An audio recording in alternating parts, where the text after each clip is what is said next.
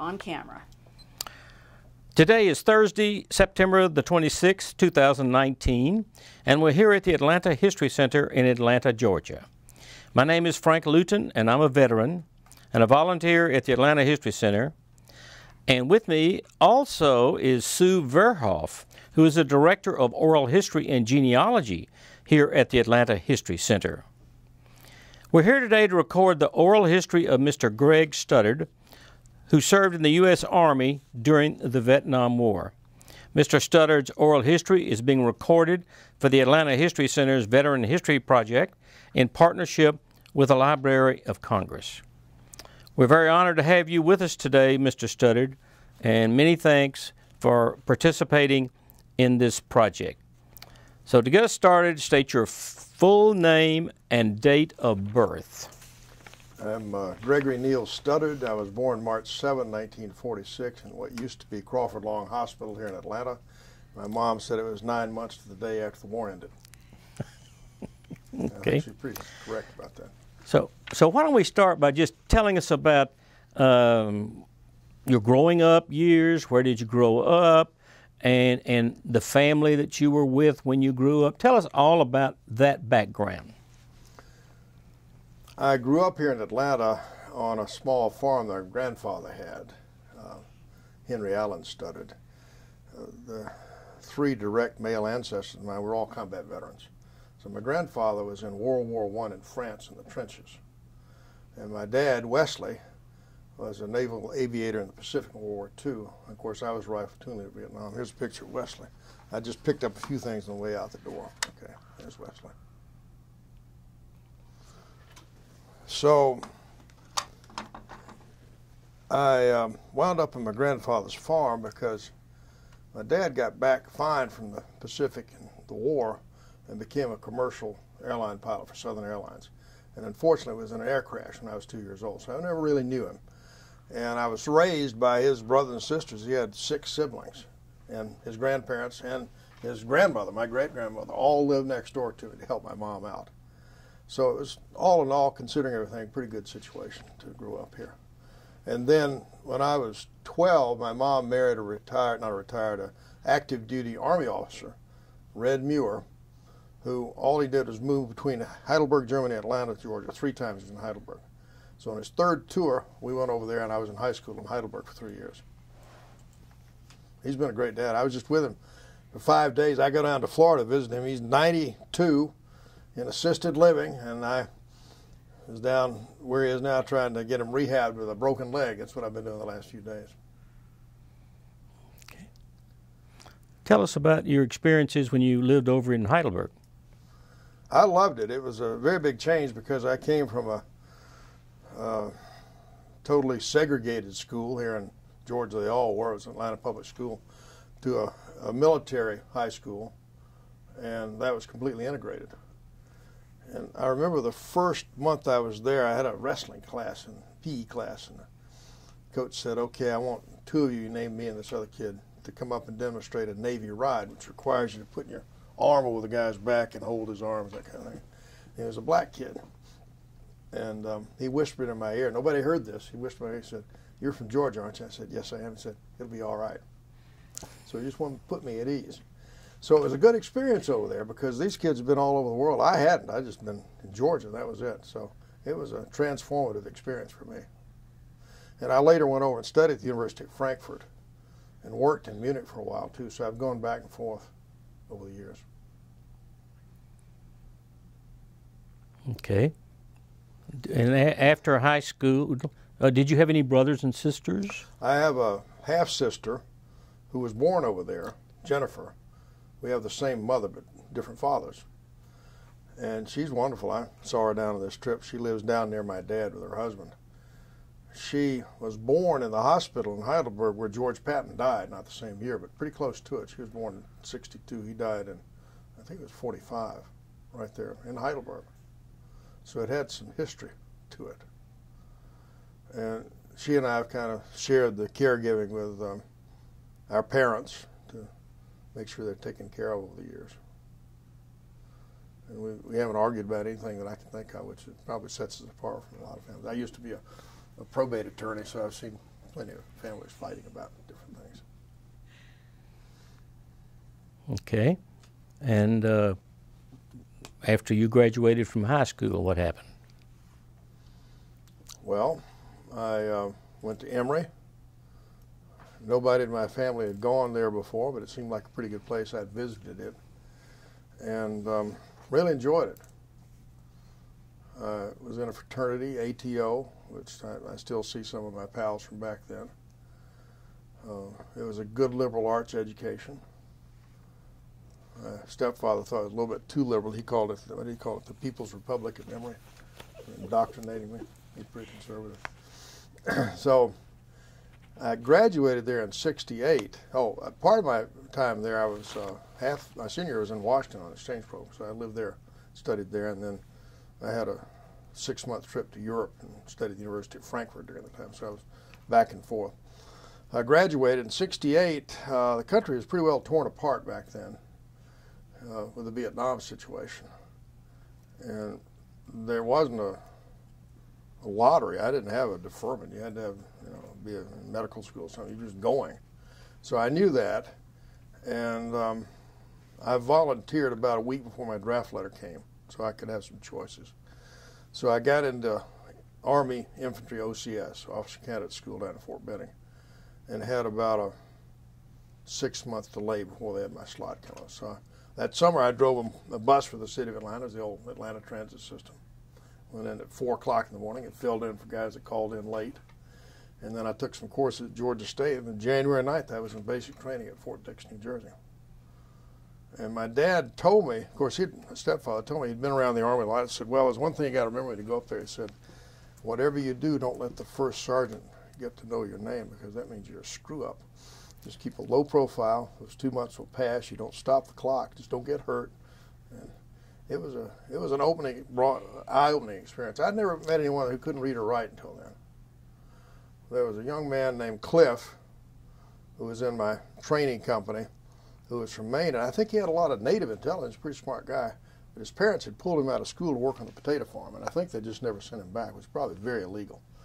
So he couldn't read or write, and I think the Army got him a GED. They're pretty good about educating people, but Cliff had this girlfriend who wrote him letters, and he couldn't read them, so we had to read them to him, but the girlfriend liked to very explicitly explain what she liked to be doing when he got home.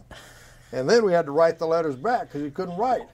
And I'd do that sometimes. He'd say, well, tell her this and that. I said, Cliff, you can't put that in a letter. Somebody might find this. Her mother might find it. He said, if you don't put it in, I'll find somebody else who will. So there we were. You're laughing, Sue. So this was when you were at Fort Benning. No, I was at Fort Dix for basic training. Fort Dix in basic training. Right. Well, how was that? It was miserable. It was January and February. That wind was whipping out of the Atlantic across those cranberry bogs, and the fun part about it was the people. I like that, but the military took some getting used to. They had one way of doing it. As my dad said, you just can't fight that. They're going to do it. You can make it hard on yourself or not, but they're going to do what they want to do. And then I went from there out to the Ozarks, to Fort Leonard Wood, where they thought I needed to become a combat engineer. So they taught us how to use explosives and build bridges and things like that. And I thought that was great. It was nice weather, springtime. And then went down to Fort Benning, had 2 weeks leave, Fort Benning, and I was there for 6 months in OCS. And I thought that would never end. It was hot, summertime and early fall. But it was good. I think looking back on it, it's a good experience. I still see some of my friends from there. I was commissioned down there, and they kept me down as an instructor at the infantry school. So I taught heavy mortars and forward observers down there, and then got orders to Vietnam and went over. So that's pretty much my military schedule. And where was your family while you were down in Fort Benning? Did they live here in Atlanta? Here in Atlanta, that's right. Okay. I'd gotten married in that 2-week leave. Then they locked us in the barracks for 6 months, which was an ideal way to start out a marriage. I remember the only time you could be near your wife or your girlfriend was at chapel. They'd march us over there. but you could go in and sit next to them, okay? So I was sitting there next to my then wife. I have another wife now, happily married, but we were sitting there, and the chaplain had started his sermon, and we heard this noise upstairs in the balcony. And we could tell what they were doing. It was the candidate up there with his girlfriend making noise, and they shouldn't be doing that. So the chaplain turned to his assistant and sent him up there to stop that. It was distracting the troops downstairs. That's what you get when you lock these people up for 6 months. They should have expected something like that, right? Didn't you go out on leave or anything during those 6 months? No. If we were lucky, we got a Saturday off. We couldn't leave the post. If you did, everybody could recognize you because they had very short hair. So you weren't going to get very far. They inspected our hair every Monday morning at a formation. The tactical officer in charge of my platoon was really a funny guy, Barney Barnett from Red Oak, Iowa. So he was going down the line one Monday morning, and he said, this kid next to me, he said, "Did you get a haircut over the weekend?" You're supposed to get one every week. And the guy looked like he'd a machete. Barbie used a machete. It looked awful. It looked like ground beef, his head did. And he said, "Yes, sir, I did." And Lieutenant Barnett said, "I got news for you. That's not a haircut. That's an industrial accident."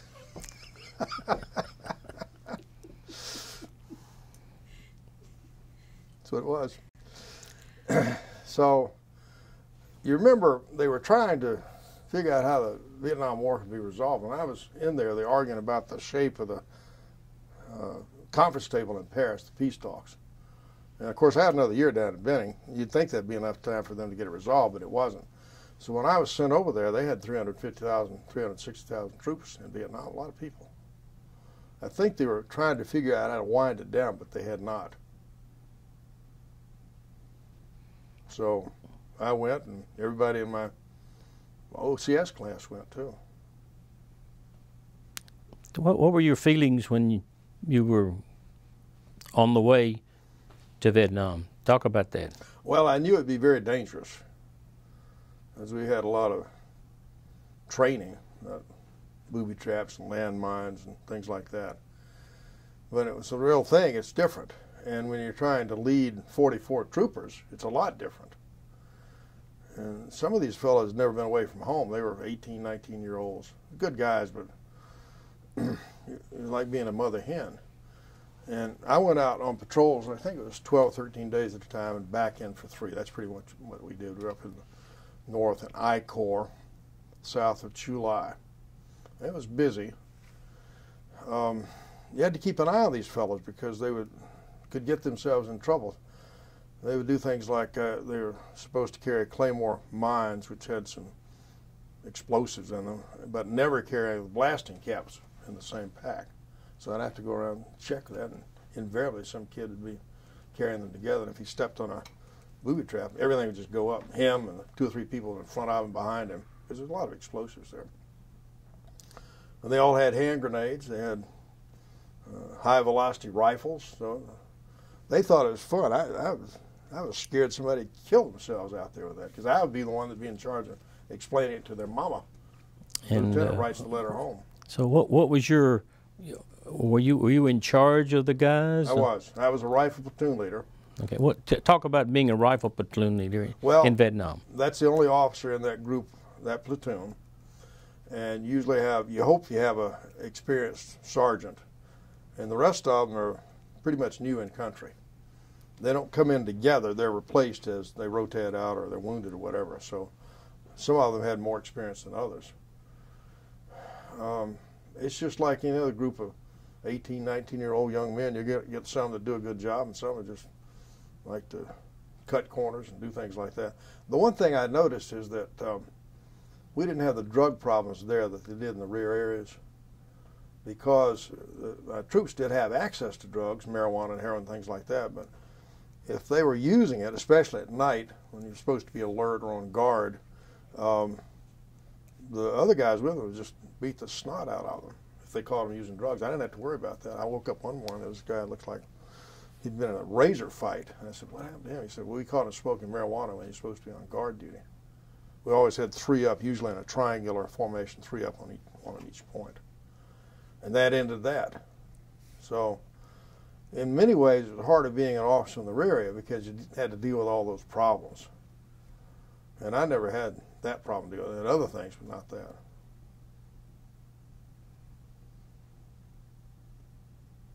I realized early on over there that winning that war had sort of a movable definition. And I really didn't think that the American public was getting the truth about what was going on. I know, looking back on it, if you read the Pentagon papers, they did exaggerate the body counts, things like that. And I tried not to be bitter or have a bad attitude about it, but you got to do something to hold your head together in a situation like that. You just go crazy. So I figured the only way I could keep it together was to get as many of those guys back alive and unmaimed back to their families. And that's what I tried to do. I didn't want to make a career out of it. We had to be, very careful. I had to do some things offensively to stay safe, but I didn't go out and seek firefights and things like that. It was not an adventure to me like it was for some guys. So how long were you in Vietnam? I was there for 9 months. They let me come out early because I had been accepted to law school at Emory.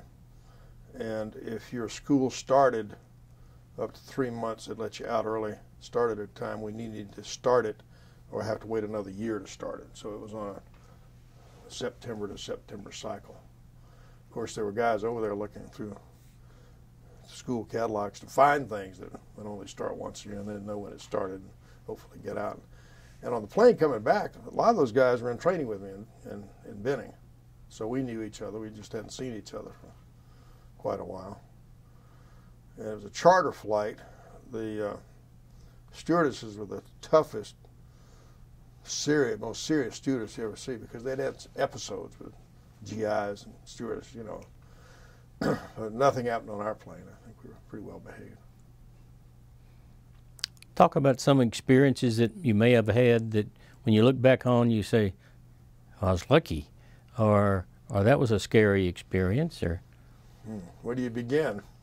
Well, talk about that. Tell us about that. Well, most of our things happened at night, either booby traps or ambushes and things like that. We didn't get much action during the day. Well, the first time we had anything happening during the day, I'd only been in country about 2 weeks, and we were walking across a dike and a rice paddy about this high above the water. And there was a tree line 300 or 400 feet on either side of us. As we were walking across the rice paddy, my RTO, radio telephone operator, who always walked right behind me, grabs me by the straps of my pack and pulls me and throws me down in the rice paddy, which is typically fertilized by water buffalo. It wasn't a nice experience. I thought he was crazy. I started yelling at him. He said, wait, you're being shot at by a sniper. He said, look in that tree line. There are little puffs of white smoke over there, and you could see the pings in the water. So we called in some helicopters, and we had some machine guns with us. Kind of scared them off. We were okay. I never got hit. I was never actually wounded over there. So I'm very grateful for that, although, people with me were. The other episode that sticks in my mind, it was months after I'd been there. Well, I guess there are two more. I'll talk one at a time. There was a river, the Song River. They call it the Song Bay. Bay means river. That was a demarcation line between where we normally operated and where the NVA staged their troops. We were pretty near the Ho Chi Minh Trail, so they could bring all their equipment and rations down and everything, and they would stage things near us. We knew they were there. So before I got there, the operations people in the battalion had some personnel movement detectors that were dropped in by helicopters. They were battery powered, and they lasted, I don't know, a few months, maybe a year. And they were dropped in on that river edge so that they could detect any movement over there. Of course, that did not require people actually placing them there. But when the batteries were worn out, you had to send somebody in. Instead of dropping new ones, I had to go replace the batteries. So I was sitting there on our side of the Song Bay, and they brought a new lieutenant to come in and take over my platoon because I was the company executive officer. I had the radio of the battalion to all the platoons and everything. So I was sitting there and saying, oh, well, it's not going to be good. So they're walking down that strip of land in monkey grass, which can be head high. It's pretty thick. All of a sudden, we heard this explosion, this big black column of smoke, and they'd hit a 155 artillery shell that was booby-trapped. And those things are about this long, about like this, a lot of metal in those. And 3 of the guys were killed. They'd been in my platoon when I had it. And we got some helicopters in to medevac them out. They called them dust-off. So the wounded KIAs were taken out immediately, but they wouldn't take any of the survivors out. We had to go in and walk them out of there. So that was my job as being the only officer around, because the new lieutenant had been injured. So I got some volunteers together. I thought that'd be a good way to do it. And we were wading across this river. This was 200 or 300 feet wide. And the water was up to here, so holding our rifles up above, perfect targets. Everybody saw us. Got across okay, and then as you look around, you see some things that will tell you that this is not a normal situation. The people that set booby traps or landmines over there would do things like put an old combat boot upside down on a stick, or tie 3 knots of grass together, and you look for those things. And having been in the Boy Scouts, I was pretty comfortable outdoors, and I looked at these things, and everywhere we walked over there were these things. So you're kind of trying to wind your way between there, and we got over there, and the fellows that had survived were in kind of a state of shock, and I said, well, let's get out of here. Don't bunch up. We don't want the same thing to happen again. So we got out okay, thank goodness. I went up to see one of the guys that lived for 3 or 4 days in the hospital, and his leg had been blown off, so he was in bad shape. And, it just breaks my heart to see that happen to anybody, young people, just beginning their lives. It's tough. As I say, I was not wounded. I guess I was meant to come back and be interviewed by you. Okay. You mentioned you were in the Boy Scouts. What else did that experience, and did that play any role in some of the things that you could do or couldn't do, or helped out? Or that's an interesting. Well, I think so. A lot of the scout leaders, just back in the 50s, were World War II veterans, and several of them were friends of my dad. They'd all grown up together. Of course, he was deceased by then, so they kind of took care of me, and we did a lot of camping. They had a week-long summer camp at Bird Adams, which back then was up here at Vinings. It's not there now, but it's at Vinings. And I think my mom got me in the Cub Scouts as soon as she could, because she knew that would be a good influence, not having a dad at home. I think it was, too. I later became a scout leader. I think I spent 26 years either as a Cub Scout, a Boy Scout, an Explorer, Scout leader. I was a Girl Scout leader, triplets. Half the troop was ours, so I had to do something, right? And it's a good program. So when you came back to Emory Law School. I did. Talk about, what did you talk about your experiences there? Did people ask you questions? Talk about how that all played out. Well, they did. I knew some of the fellows already because they were in college with me, and they were a little bit ahead of me, so I'd see them there. And a few of us were veterans, not too many, a few of us. I remember the first week of class, we had this professor, Bill Ferguson, who was known to be really gruff. He was a good teacher, good instructor, but he was very gruff and liked to torment the students. And these guys in my class were whining about how mean he was, and I said, well, let's keep this perspective. 5 weeks ago, I was in a place where half the country was trying to kill me. So I've got a warm place to sleep at night. I sleep the same place. I have food. You know, it could be a lot worse. Just take it easy. I don't have much sympathy to be whining about Bill Ferguson. Okay. Now, were you married at this time? I was, yes. Okay. Talk about, when did you get married, and was that before Vietnam or after Vietnam or during Vietnam? It was before. Gloria and I were married in that 2-week leave I had right before OCS. She and I were in college together. So she went down to Benning with me and worked down there. Army wives usually worked off post doing something. And then she worked while I was in law school. And then she went to law school later, right after I finished. She started. So we didn't have any children at that time. I've got plenty of those now, as you can tell, but that was a second marriage. Okay. I think it's harder on the family that has to stay behind, not knowing what's happened day to day. Because you remember they had all these newsreels on TV, and that was the first war that was really covered intensely by television. And they had to see that if they were watching the news, on all the news. Whereas I knew where I was going, what was happening at that very minute. They didn't.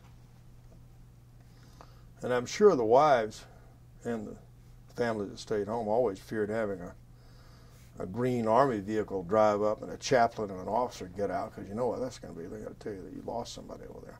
I never had that duty, thank goodness. Did you encounter any demonstrators on your way back and while you were at Emory? About on the way over. On the way over? I met a friend who was a Navy officer, and he was going to Vietnam too. We met in San Francisco at a nice restaurant for a meal before we were both going out the next day. And we always traveled in uniform, so I had mine on, he had his on. As we were coming out of the restaurant, some guy with a, I call it a John the Baptist haircut, walks up to me and spits on me in my uniform. So I start swinging at him, taking him down on the ground. And my friend Mike said, "You don't need to be doing this because they're going to arrest you both. You're in uniform." So I got up and he ran off. But you wouldn't see that in the South, I don't think. This is a very different environment here.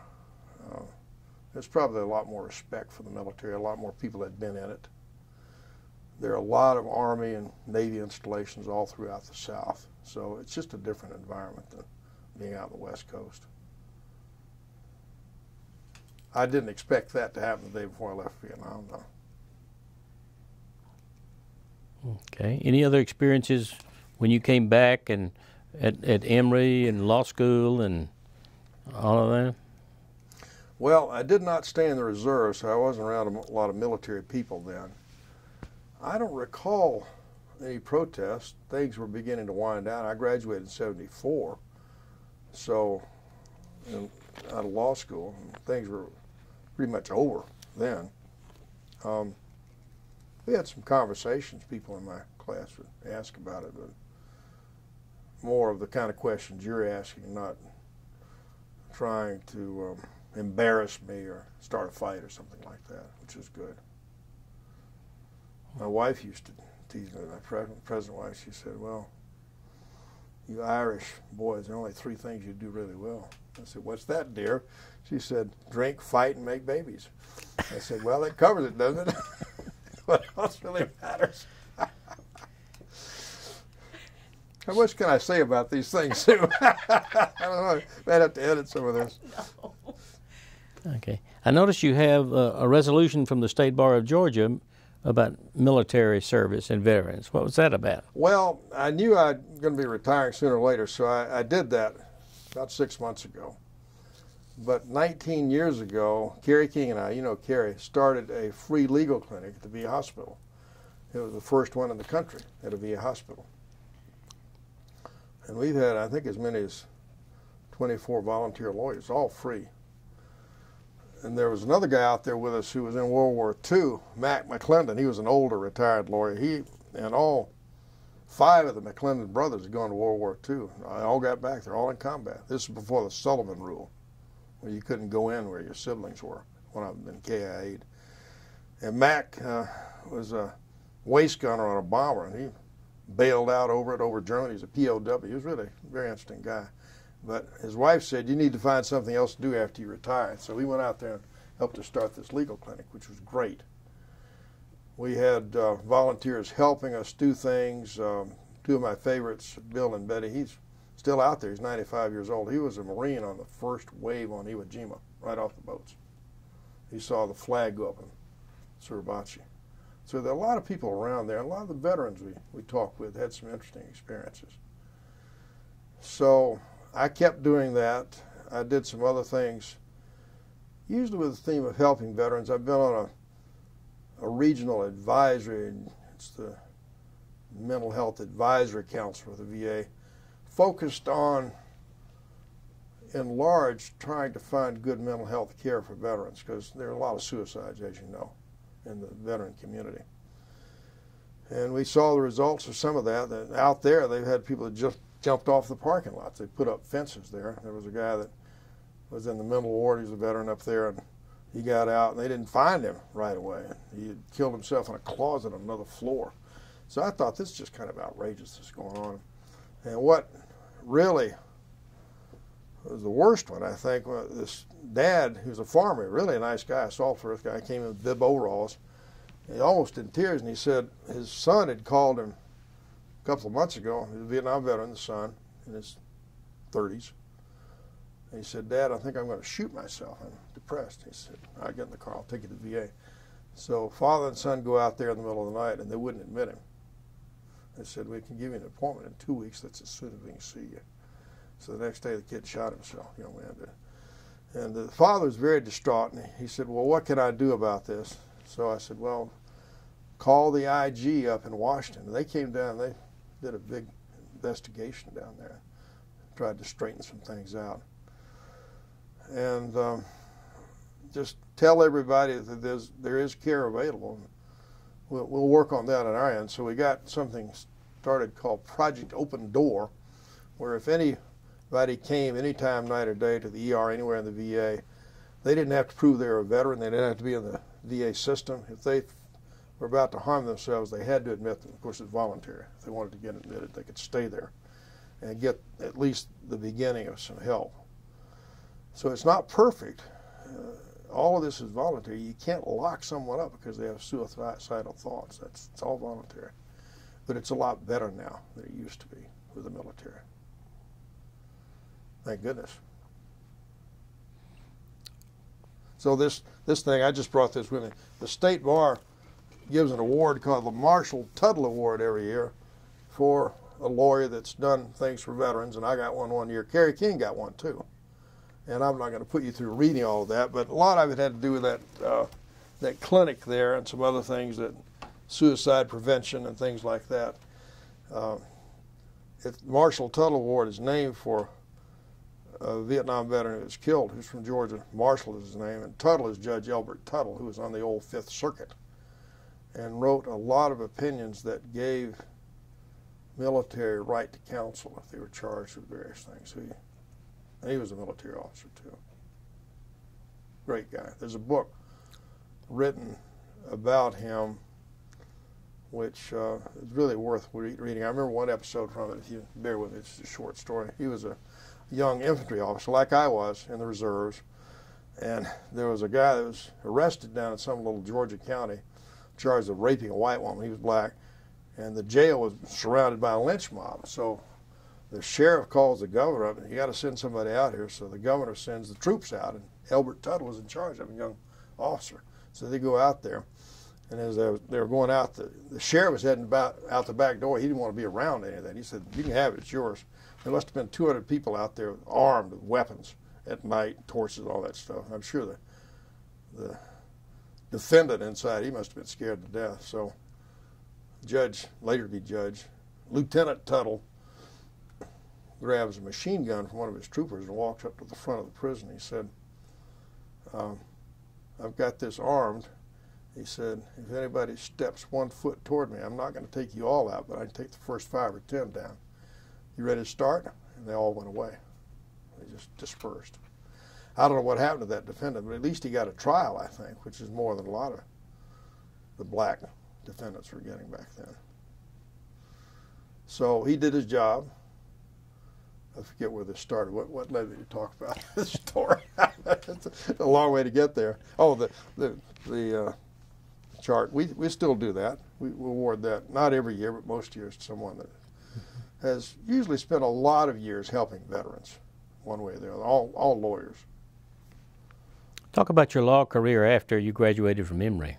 Well, the sexy thing to do is to be a litigator, which is what I did. I started a mid-sized firm, and the two partners that founded it were both redlegs, artillery from World War II, so they knew each other. And I guess they liked to hire veterans. I suppose so. We had a lot of them around there.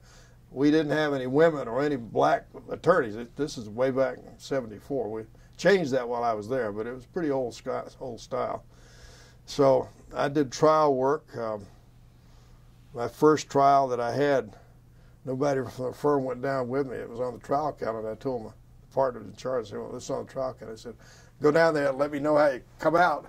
So I went down there, and the judge, it was a civil court of Fulton County, which had small cases. They weren't going to let me have one. I could do a lot of damage. The judge was Horace Ward, a black judge who had been denied admission to the University of Georgia. He was black. They said, "We'll pay for you to go to another law school." He said, "No, I'm going to do that. We're going to sue you." That's what he did. So he got a law degree somewhere else and came back, became a federal judge later, a very good federal judge. So I went into his chambers and I said, "Judge, can I talk with you and my opposing counsel?" On the first day of the trial, I said, "I've never done this before." And he said, "Well, Mr. Studdard, here's how it'll work.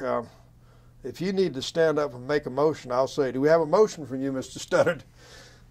And if you don't know what motion it is, I'll say, 'Do you have a motion for summary judgment?' And just say something, and we'll take care of that." He said, "You'll get a nice, clean trial. I won't let you get embarrassed in front of your client or the law firm, and I'm sure your opponent won't let that happen either." He was a good guy. He'd been out 8 or 9 years, so he'd seen that happen before. Everybody remembers their first trial.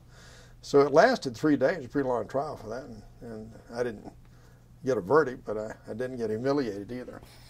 And I went to Judge Ward's funeral. I told that. They had, people remembering things. And I said, he had this young tadpole of a lawyer that knew what I needed right there, was just to get out without being embarrassed or being sorry that I was a trial lawyer.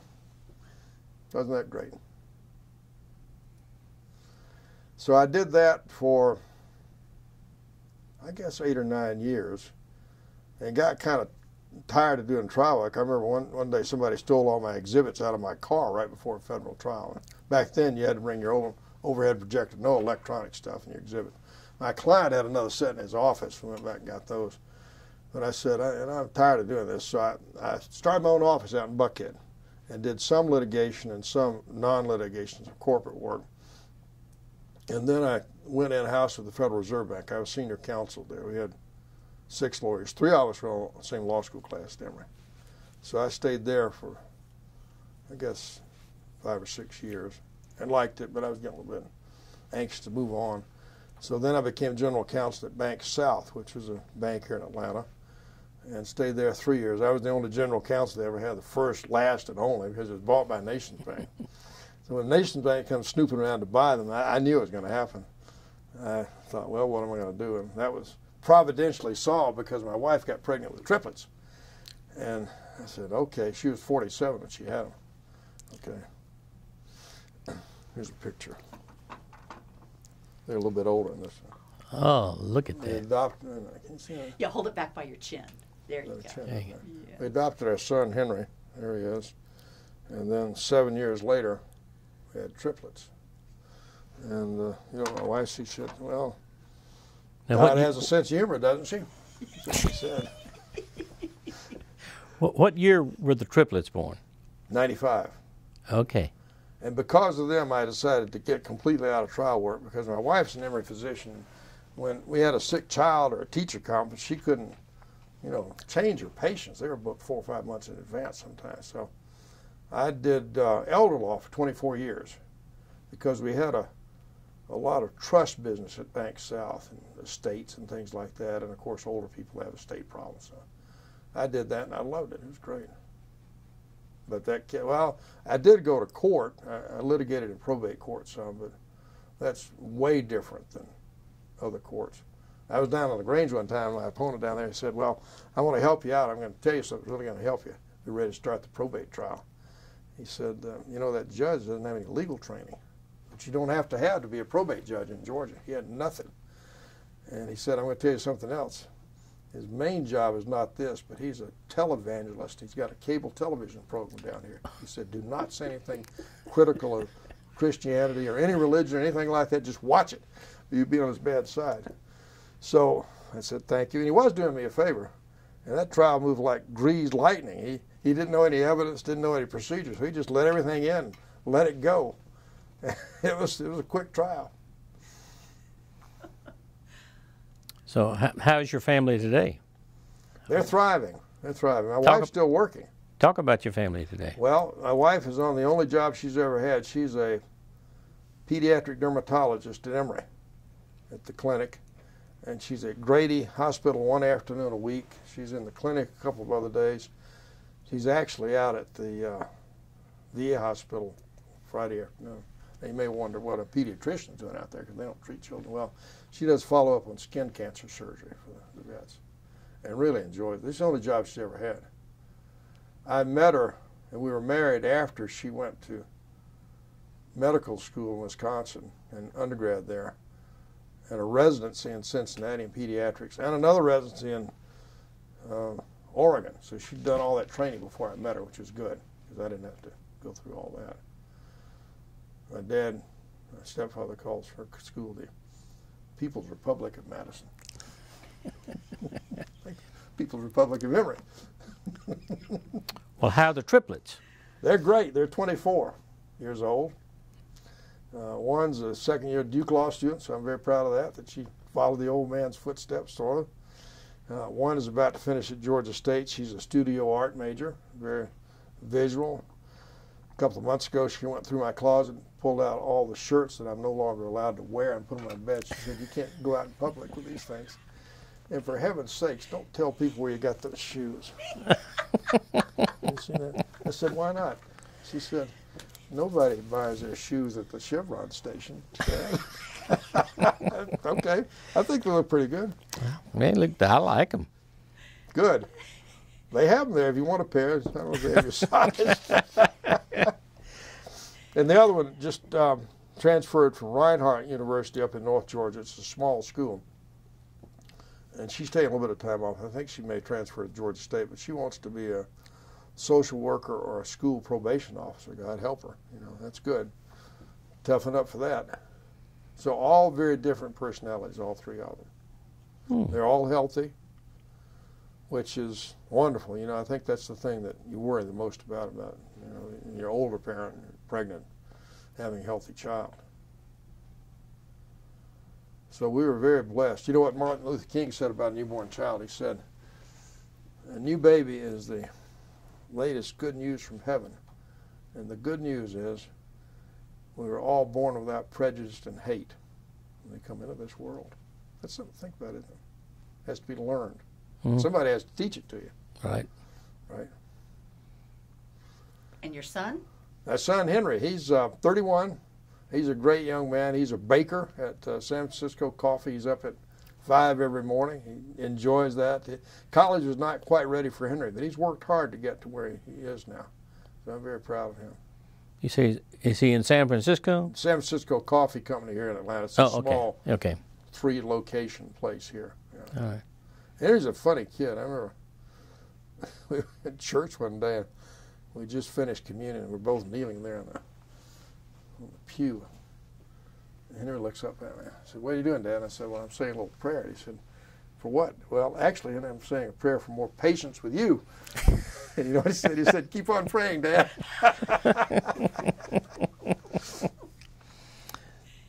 So, as you now look back upon your law career, how did that experience in the Army and Vietnam, did that help you, hurt you? What do you think about all that? I definitely think it helped me. Just 3 more years of maturity before law school helps anybody.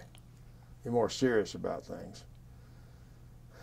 In the military, you see all kinds of folks. They had what they call McNamara's 100,000, where they lowered the mental standards, so they were short on troops, so we got a lot of those. And you just have to take people from where they are and try to move forward. It's practicing law.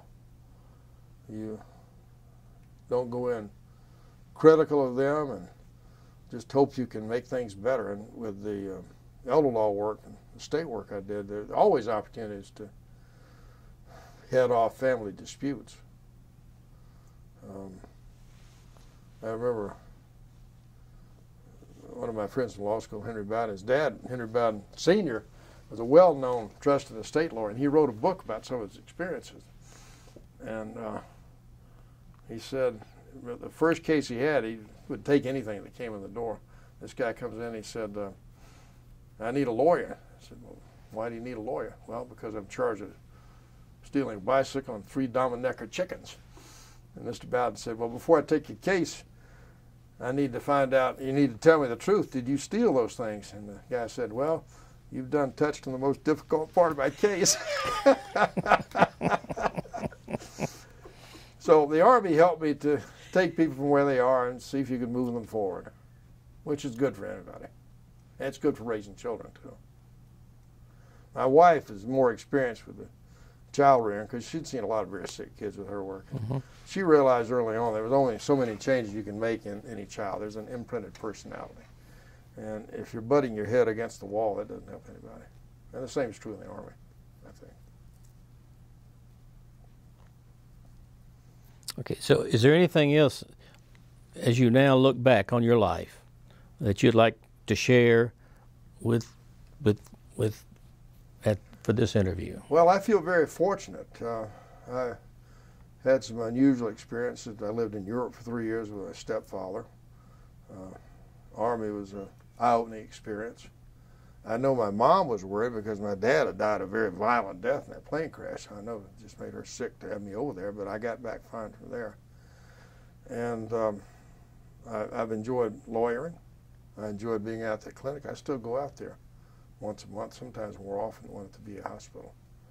And that's kept me in touch with a lot of veterans that are coming back from Iraq and Afghanistan, some World War II guys too, like Bill and Betty. Bill's 95 years old, a Marine in Iwo Jima. He's still volunteering out there. Every time I go out, he's there. He and Betty were witnesses for my wills for many years, and one day I said, Bill, we need to find us a younger couple of witnesses here. You may outlive some of these wills. Okay, all right, okay. She had a law degree. She went to Westminster and had a law degree. Great couple. It shows you the quality of people they have out there helping other veterans. That's the whole theme of this, to get these guys through some tough times. We're not seeing retired admirals and generals out there. They're just regular guys that, get in trouble with child support or mouth off to a police officer, things you and I wouldn't do. I don't think you'd do that, no. And then they, have trouble, and they can't afford a lawyer. That's the bottom line. They need a lawyer, but they can't afford it, so we help them out. We do wills for terminal patients up in the wards, surgical wards. I went up, the social worker called me and said, this gentleman, he's probably about 60, had a kidney transplant, was being rejected, whether he going to live one day or two. He doesn't have well, okay. So I go up and I talk with him. He had 4 daughters, and he was telling me he wanted to leave everything to one daughter. And I said, well, that's a surefire recipe for having a fight. Is that what you want to do? And he said, well, she donated the kidney, and she's been over here seeing me almost every day since I've been in the hospital. The others have not been around at all. I said, okay, I think we can make a pretty good case for that. And he passed on about 3 days after that. But he seemed very relieved that he got that will done. It made me feel good, too, that he could cross that off the list. So that's about all I need to say. Thank you for a great interview. Well, thank you. You got any questions? Can I ask just a couple Sure, questions? fire away. We always kind of like to ask, what was your first impression when the aircraft doors opened onto Vietnam, when you first got there? Do you recall what you were thinking? Well, it smells different over there. Other people probably told you that because they burn the human waste, so that was the first thing you remember. I just hoped I'd be coming back within a year. None of us knew. It's the same airfield where you landed, that's where they're flying out the casket, so it was a sobering sight to get off the plane. I felt that I'd trained well and just make the best of it. I felt I'd get back. You had to feel that. Okay. You described a couple of really interesting experiences, a sniper attack and then the incident with the motion detectors along the river. Right. You mentioned there was a third thing that kind of stood out in your mind. I thought I'd give you an opportunity to try to recollect that. Well, yes, I remember one thing. It was Easter Sunday, 1971, and I was in the rear area. Sometimes they'd rotate the senior lieutenant back there to do paperwork, so I was there for a couple of weeks. And one of the jobs that second lieutenant had was to unload the body bags off the helicopters, which I hated. And then you had to identify them. An officer had to vouch for who was in that thing, so you had to find somebody that knew them. And if they were your guys, you'd get that job. So the battalion chaplain, Merle Brown from Butler, PA, who was a major, great guy, was flying in on a helicopter to do Easter Sunday services at a fire base. And just before they landed, his helicopter was shot down by RPGs, rocket propelled grenades. And the whole crew was killed, including Chaplain Brown. So they sent some of our guys in there to get them out, and there was a firefight and everything like that, but they got the bodies out. And I was there at the battalion aid station when they flew the helicopter in. We knew there were some KIAs coming in. I knew that it was Chaplain Brown. And fortunately, somebody else stepped forward to identify him. I guess I would have had to do that, but it just broke my heart that this guy didn't make it back. He was just a superior person. And that's just one story out of many. This war business is a big waste. And I probably feel differently about it than some of my Vietnam veteran buddies, and we've talked about that before. I personally feel that we should not have gotten involved in a land war in Asia. It's really hard to win those when I saw how determined the Viet Cong and NVA were. And they would have stayed there till the last man died. It's kind of like the Japanese in World War II. They didn't give up. And then we had these things at home which didn't make it easier politically. It made it impossible politically to keep going. So I think they were trying to extract us with some kind of honor, but they didn't find a way to do that. You know, we had, McNamara and Johnson were trying to build things up. I heard McNamara speak at the Jimmy Carter Library one time. He was on a book tour. And he said that he knew in that war that we weren't going to win. He was sorry they didn't get pulled out early. One of the guys next to me said, why didn't you do it? He didn't ask him. They asked to me. And I don't know the answer to that. These are tough questions. I do hope that we don't get involved in something like that again. I hope we've learned, but who knows? People said we learned in other wars, and we just seem to go back at it. We have to do some of these. I'm not saying we can avoid all that. We have to do some of that. And we have to have young men who stand up and do it. It's a young man's project. You can't get older guys to do it. They're too realistic, I guess. They don't want to get out there. The young guys think it won't happen to me. I've been reading A Farewell to Arms by Hemingway. And it's the best book to come out of World War I. And it's a wonderful book. He was an ambulance driver, the narrator. I think it might be autobiographical. The narrator was an ambulance driver for the Italians in World War I. And as it develops on, you can see he's getting more and more anti-war because they're sending all these guys all messed up. And they didn't have very good care for them back then, hardly any. And you read that and you wonder why we even do this stuff. And I guess the answer is that it gets done to us and we can't just sit there and take it, right? So here we are until we figure out a better way.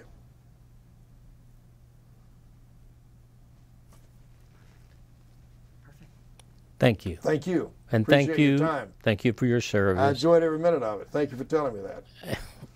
And we appreciate you coming in. I'm glad to. Thank you for your service and welcome home. You're welcome. Thank you. Thank you.